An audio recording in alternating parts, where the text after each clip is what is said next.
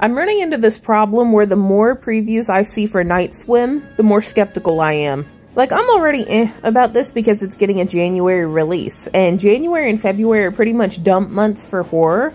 Anything they don't expect to do really well, they throw into January and February. Now, granted, you do have your breakouts, like, I think Megan came out around Valentine's Day and did really well. But I saw the second trailer today, and now I can't help but think about something.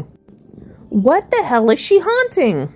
I mean, they want you to focus on the aspect of the pool. That's like the big thing. But then you have shots of inside the house, and the water's moving weird, and the guy's taking a shower. So is she haunting the sewer?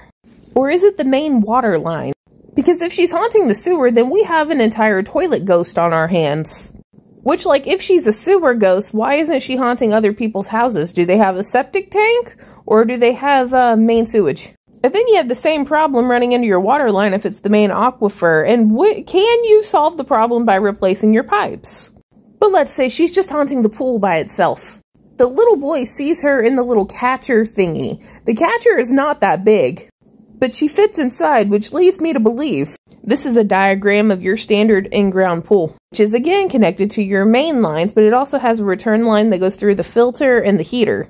So every few minutes, especially if she gets caught in the little traps, does she have to go through the heater and the filter line? Is her soul having to get grated through a sand filter the whole time? Do they have a saltwater pool, or can we take care of her adding chlorine? There's a whole clip in trailer number 2 talking about, well, maybe the last owners just weren't pool people, making it sound like it was weird they didn't fill up a pool for 15 years.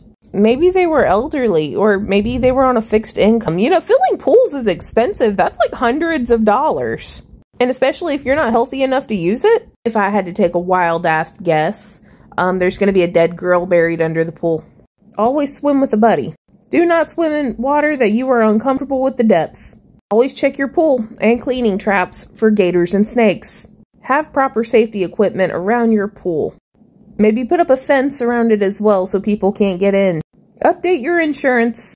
If you cannot swim but do want to enjoy the water, there is nothing wrong with floaties. Learn some CPR from your local Red Cross or American Heart Association. Thank you.